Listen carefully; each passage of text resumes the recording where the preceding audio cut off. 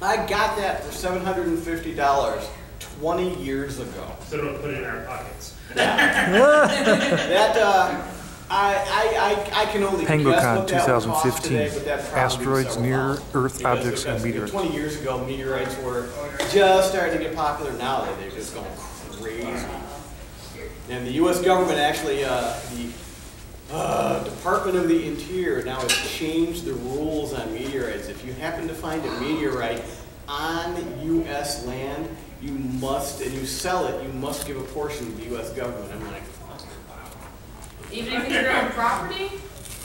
I think it has to be U.S. like forest. Like forest land or U.S. park or land. whatever. Yeah. Yeah, I was pleased to hear that.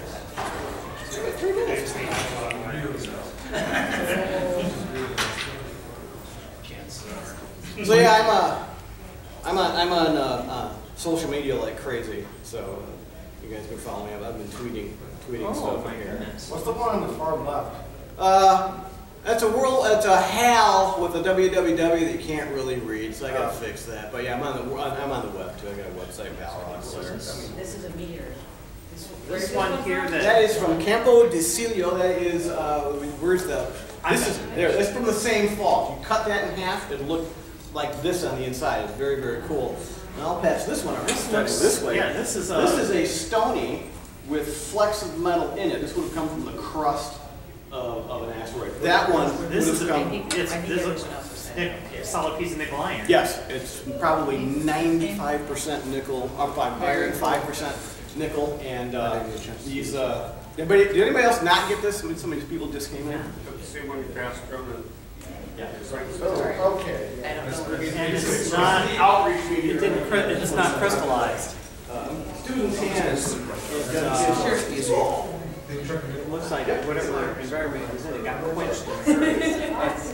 That was Chelyabinsk. I'll be going over that, but this is in 2013. The asteroid that blew up over Russia that shattered all the glass. There's so much.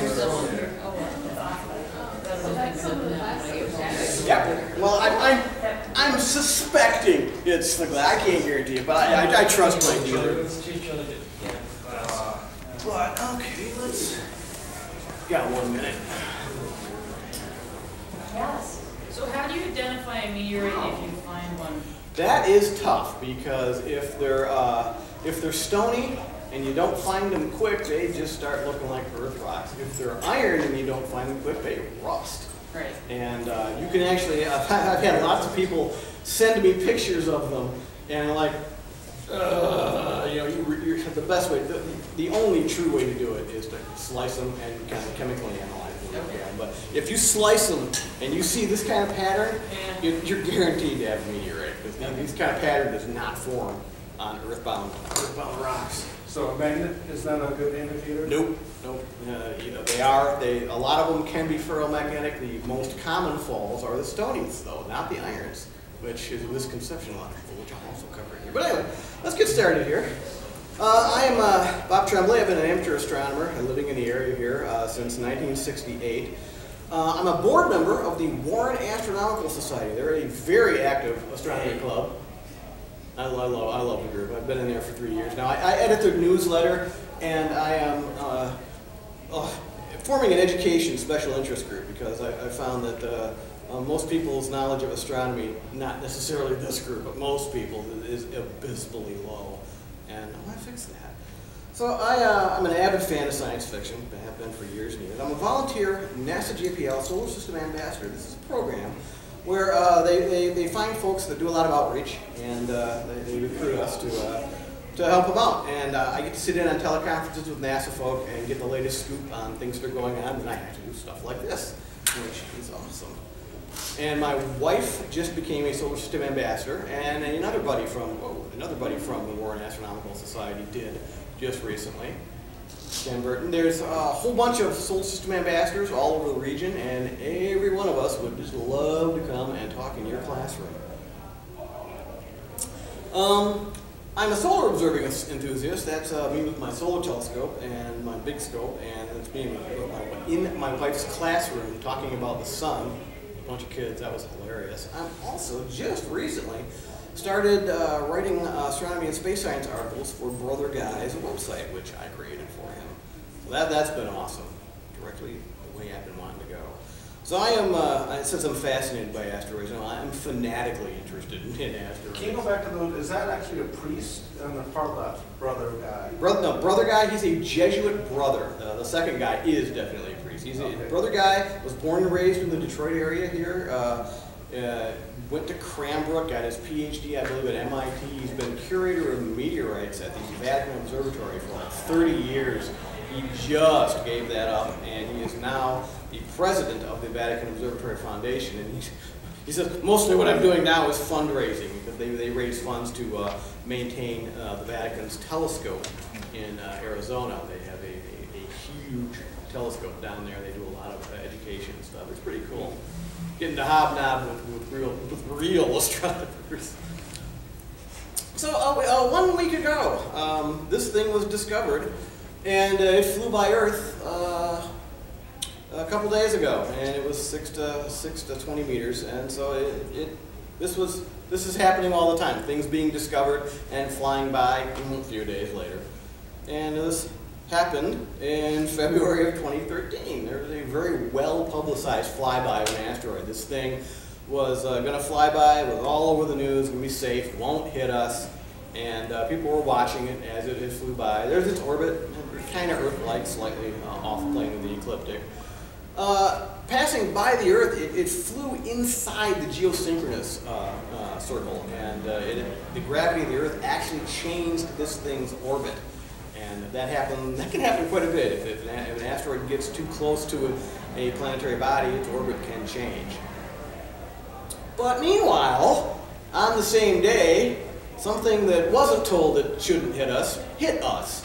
This thing blew up over Chelyabinsk, and there was all these dash cams in Russia, and they caught it at several different angles, and they were able to go back and figure out its direction. But this thing, there we go. Entered the atmosphere almost 20 kilometers per second, and yeah, it blew up at 29 kilometers up. It was technically a bolide. I'll get to that later. And it had an enormous amount of energy, 27 times the Hiroshima bomb. 90 kilotons was just irradiated energy out from it. I love that picture too. That guy timed that shot just beautifully. So it left an awesome looking contrail. You see time exposure, it's just roiling. Everybody went up to their windows to gawk at it. And that was the problem, because they couldn't see the shock wave heading towards them. So 3 minutes later, the shock wave hit. It blew people away from windows and stuff. It blew in the sides of buildings and doors. It actually collapsed the top of the zinc plant. And 1,600 people were injured, mainly due to flying glass. There were no deaths. We were really lucky. There's an it came in, and directly below it, it blew people off their feet. Some people reported sunburns, and some people reported pain in their eyes because it was really bright. And I can imagine a lot of stress. This is an overpressure map I got from Bill Higgins, actually. This shows where glass was blown out over Chelyabinsk, and the final destination was in Chartable Lake, right there. And found that the same day. And, people they were saying it was probably not related. Well, yeah, it was. And eventually, a few months later, they pulled that out. And this thing weighed so much it broke the scale they were trying to weigh it on. And so it was the largest event since Tunguska. How many of you have heard of Tunguska? I'm just going to ask. Oh, thank you. I was in a panel a couple of years ago. I asked that question. Nobody raised their hands. I'm like, oh my God. So that's why I have it in here. So Ness found out about it on Twitter, as did I. I had insomnia that day. Woke up at 4:30, got on Twitter, and I'm like, what? We got hit? I woke my wife up. I'm like, we got hit! We got hit! She's like, yeah, that's nice. Leave me alone. So I get asked all the time, why didn't we see this thing coming? Well, it was dark. It was very dark. It was pretty tiny, not much bigger than like a U-Haul, and it came from sunward, and we don't have anything looking in that direction right now. Here's an example. This gives you a size description. No, nobody remembers the one that passed by and didn't hit. Everybody remembers the one that hit. But yeah, it's only not that big, but. So I'm sorry, in that example, which one hit us? The smaller one is that's the jelly beans one. That's the one that blew up. That's the one that flew by. Okay. So the one that flew by, if that had hit. They came from opposite directions. Yes, I actually have a picture. People were wondering if they were related to the same family. Right. No, they weren't. So there's some photos of it. And what they did was, some scientists went back, and since they had all these dash cam images all over the place, they went to the exact position where these images were taken, and they were able to calculate the orbit of the meteoroid, and they calculated it to be comfortably right out past Mars in the asteroid belt. Now here's where the two, the DA-14 and they're the totally different angles. They came from, they're not related at all. They came from wildly different angles. And then there's this guy. Has to be one of them, right? So when I'm talking about some of the other impacts here, I'm wondering if those were weapons as well. So these pieces people were retrieving. They found these in holes in the snow and everything. The one that I passed around there is about the size of the one circled here. And there it is. And Tunguska, in 1908, in Russia, in the middle of nowhere, I love this. The sky split in two and fire appeared high and wide over the forest. Well, that's an artist's rendition of what it looked like. And does that look at all familiar? Probably looked exactly the same as Chelyabinsk. Shockwave broke windows hundreds of kilometers away. It registered as a 5.0 on the Richter scale. And the first expedition took more than a decade to get there. And when they got there, they did not find an impact crater. They found this flattened trees in a gigantic area, flattened in a radial pattern out from ground zero. And the area is actually larger than Washington, D.C. So, yikes. And this is a beautiful picture of probably what happened. It was an air burst, and you can see the reflection underneath it is what flattened the trees. And the trees directly at ground zero were still standing straight up with all their limbs ripped off. Just like I know this is our interpretation, but is that shockwave? Thank you. Is that shockwave at the very bottom curving up or curving? Yeah, it's reflecting and moving across the surface, so it's hitting the ground and reflecting. And okay. Expanding out. So, okay. Well, that Don Davis painting, I just love that. So I took the blast pattern and I overlaid it on a Google map of Detroit. And that is yikes. And I made sure that where I live is just up there. So, where do these things come from? Well, let's do some story time. And, yeah, I get a laugh at that sometimes. Some people know that. So, a long time ago, in one of these numerous star-forming nebula within our galaxy, a cloud of gas and dust started to condense. I gotta get that on a shirt. I love that. These things are called proplyds. And these are proplyds in the Orion Nebula. This gas and dust and things that you see out there, it's mostly hydrogen, a lot of helium, and there's other elements, and dust. Now, I've only put a few examples of the dust, but this list would go down through the floor of stuff that's out there. There's a lot of stuff in these clouds. Now, this is pretty interesting. And there's 42 atoms in these clouds that have 42 elements. 42 molecules that have 2 atoms, and there's, so you see, there's a lot of different elements in here, and you recognize a lot of these. There's a huge list. Now, the interesting thing about it is that they found organic molecules in these interstellar clouds, including glycine. They have found the simplest of the amino acids there, and they have found glycine in meteorites, comet tail dust that they return. They found it spectroscopically in these clouds, and it's pretty much all over the place when these things form. So these clouds, they begin to condense and they start to spin, and the center starts to get really, really hot. This is called a protoplanetary or accretion disk. Here's an example of a whole bunch of them. I'm disk material. That's a new forming star in the planetary system right there. So temperature, pressure in the core starts to heat up, and eventually it gets so hot that fusion is ignited, and boom, you got a new star. And here's an example of exactly that. Generally new stars will have these jets coming out of them, and you can see you can still see the disk around that star there. The material in close to the star starts to clump together, and planetesimals will start to form, and some of the stuff that's really close will get so hot it will melt. And here's an example of some dust. This is the stuff that these things form out of. Now, initially they're going to just loosely form into like what's called a rubble pile and slowly get larger. And as they do get larger, their gravity starts to pull more stuff in. But further out from the star, the volatiles aren't blown away. Like out past the asteroid, where the asteroid belt is now, it's not hot enough to vaporize these things, so they remain frozen, and this is where you get comets.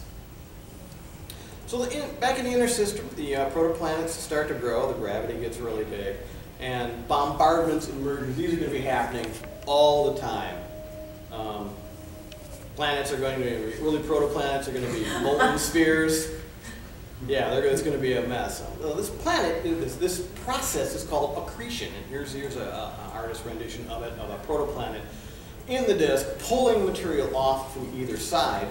And the thing is this material that it pulls off, these lumps can be pretty darn big, and they don't always impact. Sometimes they can get flung into crazy orbits. Close passes can rip these things apart and just cause a mess. So eventually, the planet's gravity is going to clear their orbits of stuff. Solar wind is going to push gases away, and that gas is going to carry the dust with it, and you'll have a system like we have now. But not all that stuff has been cleared away. This is a fresh impact crater from like 2012 that the HiRISE experiment witnessed on Mars, and there's actually a newer one than this. And we've also seen these on the Moon. There's a whole program for recording lunar impacts, which is really cool. I thought Messenger 1 and Mercury is going to be ending. The Messenger mission is due to impact Mercury on the 30th. It, like this morning, had its last boost up, and that's pretty much it. And yeah, but and then follow up later on in 2017, they're going to look at that with another probe. Oh, really? I hadn't heard about that. I have to look that up. Yeah. They want to see, at least cut it on the dark side of the planet, how these, I think, the last pattern, or the crater forms. And they want to, since there's a new, they want to use that as a template to see, I guess, crater formation. Don't focus on everything. I hadn't heard about that. I'll look it up, because I was really distressed to hear that Messenger was ending. It was kind of sad to me, like, it is. I knew it was going to be eventually, but like end of this month, yikes. So anyway, talking about craters, impact craters, we see them everywhere in the solar system, and it will accept. Well, we do see them on Earth, but a lot of them get wiped away due to the environment and weathering and stuff like that. But they are everywhere from Mars all the way out to, well, we're expecting to see them on Pluto. But there are a lot of them on the Earth too, and some of them are really beautiful. So this whole process is called, it was originally called the nebular hypothesis, and it went through a long evolution. It changed. They are having issues with angular momentum. It was abandoned. It was brought back. And eventually today we call this the solar nebular disk model, and it's pretty much been supported by giant space telescopes seeing this kind of stuff. So returning to the protoplanets in the early solar system, differentiation is a process that happens when these things start to get big enough. They will become round under their own gravity. They will, these things, there's a structural integrity about them, and when you get to a certain point, the gravitational force of the body will overcome the structural integrity, and the thing will just right into a sphere. Well, it probably won't be that fast. Now, if it gets big enough, what can happen is the heavier stuff can start sinking to the middle, and the lighter stuff starts floating up. And this will cause something called igneous processing. It's chemical processing. The nature of the metals and the material of the planetary body will start to change. So if you have a differentiated body smack into, well, non-differentiated, well, it doesn't matter, smack into another body, these things can break up. And you can have bits of core material mixed in with bits of mantle, mixed in with bits of crust. You can have them flung off all over the place. And they can even reaccrete. Like this thing right here is an example of something that would be reaccreted. So originally it would have differentiated, stuff would have sunk and floated and stuff like that. And then it got smashed and then it formed back together. It might differentiate again, it might not. Who knows? So let's go through some terminology and I'll be quick. A meteoroid, this is a small body from microns, microscopic to 1 meter. There are countless trillions of these orbiting the sun. A meteor is one of these incinerates in the atmosphere. And what happens is friction on the front of these things causes a plasma, causes the air to turn into a plasma, and that's the bright streak that you see. And most meteoroid material disintegrates in the atmosphere before it hits the Earth. A fireball is an exceptionally bright version of one of these. The International Astronomical Union says brighter than any planets. And this is a great example of fireball in 1972. Actually, one of the guys who's seen this lecture before said he actually witnessed this, which is pretty cool. I don't know if you can see it there. Yeah, there it is. Right in the daytime, it took that path and it went right out of the atmosphere, so we just skipped right in and out. I think I remember that. It was like daylight for in the evening. Yeah, that was really cool. A bolide is a fireball that explodes, and the Chelyabinsk impact was essentially a bolide, but nobody called it that. Meteorite is one of these things that makes it to the ground. This is my lovely wife sitting next to one that I really want to have. But this is the Field Museum in Chicago. That's really cool. An asteroid is anything from 1 meter to hundreds of kilometers in size. They can be iron, they can be rubble piles, they can be wimpy comet fluff balls. They've also been called planetoids, and these are definitely remnants of the solar system. This one right here is Ikotawa, and you can see this looks like a rubble pile. It's just it's a pile of rubble floating in space. It's actually probably 2 that impacted together. You get one there and one there. Probably a low velocity impact. At a different angle, it actually looks like there's a splash pattern on one side too. It's really cool. So a comet, these are dark, icy dirt balls, and what these things do is that they've got the volatile materials. They might have a rocky core, but there's a lot of ices in here. And these things, as they go around the sun, they start to outgas, and this stuff flows off it and creating these really cool tails. Well, if they keep doing that around, they go around and around and around. Eventually, over the course of millions of years, they're going to run out of volatiles, or it's not going to heat up deep enough to get the volatiles to come off. So, what do you call a comet that's lost all its volatiles? Well, an asteroid. They are related. So there are some asteroids out there which, again, they're wimpy X-comets. These things are probably, you've had icy stuff in here blowing off, leaving pits and stuff. These are probably not very, they're very porous. A near-Earth object is an object that is in proximity to the Earth, and these can be asteroids, they can be comets, and they can also be spacecraft bits, and there are a lot of those out there. Potentially hazardous asteroid is one that can come close enough to the Earth and large enough to cause significant damage. Meteor showers, when a comet goes around the sun, it will leave a trail. That all that tail material doesn't just go away, it follows the comet in the orbit, and this will create rivers, essentially, of this stuff around the sun. And if the Earth plows through one of those, that's where you get your meteor showers from. That's why they're so predictable every year. So iron meteorites, these guys are actually pretty rare. This is the lowest percentage of the fall, about 5%. They're iron nickel alloy, and they resemble the outer core of the Earth. This pattern you saw, and that one I passed around, that's called, correct me if I'm wrong here, a Widmanstatten pattern. This is a crystallization of the metal that forms this very distinct pattern, and when you slice a meteorite, an iron meteorite, sometimes you'll get these, sometimes not. I've actually seen one that was sliced and it was absolutely silvery clear. It was beautiful. But a lot of times you'll have this pattern in an iron one.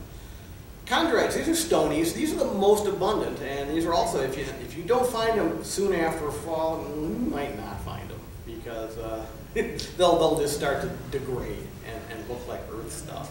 They can have metal and nickel in them and other materials. Chelybins was one of these stonies. It was not an iron. It was a stony. There wasn't a whole lot left of it. You see, it started off as the size of a U-Haul and went down to something like that. So yeah, a lot of it burnt off. Chondrites are a form of stony meteorite that have these things in them called chondrules, and these are little melty bits that formed before the meteorite accreted, or the asteroidal bit accreted, and they contain olivine and pyroxene, and these can be really beautiful. An achondrite is essentially one that didn't have the melty bits in them, and these are low percentage. Stony iron, these are gorgeous, and these would have come from like the mantle of a differentiated body. You're going to have bits of igneous processed material in there, and you're going to have bits of iron and nickel in there. And they can be really pretty. I've got a piece of this here. And there's a really big example of it. I can't even imagine how much that piece would be worth. Yikes. HED meteorites, these would have come from Vesta. They're very rare. These would have come from the asteroid Vesta, and SNC types would have come from the surface of Mars. Cover the fusion crust. I mentioned this before. Now, when these things hit the atmosphere and you get this plasma really hot forming in front of them, it can cause material to melt and flow. And you can see this thing on the right here. You actually see the flow patterns going on from this. This one probably came in rotating like that. A lot of times they'll just do a 3D tumble and melt all over the place. But it'll just form a fusion crust. It can be black, brown, or greeny, and a couple millimeters thick. And they pretty much all have these. Now, when these things blow up in the atmosphere, the stony ones, they'll blow up coming down, and they'll land in what's called a strewn pattern, which is generally an ovoid pattern that you will find all these things in. And meteorites that were observed, meteorites collected after the fall. Meteorites collected after, they're not observed, are called finds. Meteorites that you collect after a fall, they're called a fall. So there's a slight difference there. But, so meteoroid or asteroid orbits. Here's one that's in a very Earth-like orbit. It's almost on the plane of the ecliptic and very similar to the Earth. They don't always have to do that. They can be like that. They can be on the plane of the ecliptic, a little bit off, way out on the asteroid belt, or they can just go way out of the plane of the ecliptic. They can go all over the place. Here's an example of a whole bunch. These were orbits of fireballs that hit the Earth on September 10th of 2013. They calculated the orbits of all these. And you can see the orbits of these, they're just all over the place. So there's different names for different types of asteroids. They can orbit completely outside the Earth, completely inside the Earth, and the ones we got to worry about are the ones that cross the Earth's orbit on the corners there. Well, this is pretty interesting. This was, they thought this was an asteroid, but they found out it was actually an Apollo, a third stage from the Apollo. Now, think about an asteroid doing this.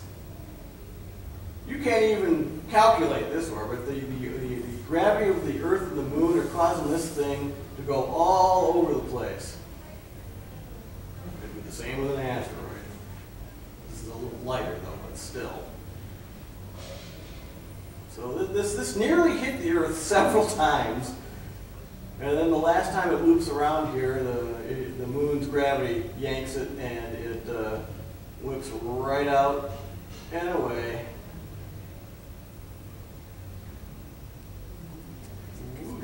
And there you go. So that is insane.